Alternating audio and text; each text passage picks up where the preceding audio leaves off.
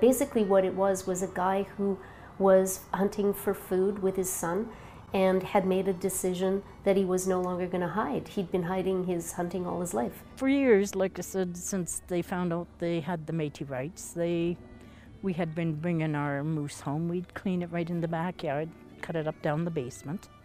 It was all part of the family thing that we did. You know, Powley was to this day, it's a remarkable case in the sense that, you know, we ended up winning at every level.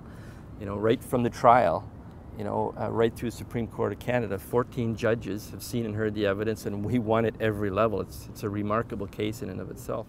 I was never so proud of Steve Powley. When he said, "The hell with it, I am going to be who I am, I'm going to hunt if I wanna. The Creator put that food there for me and I'll take it. You know, I'll let them know who I am."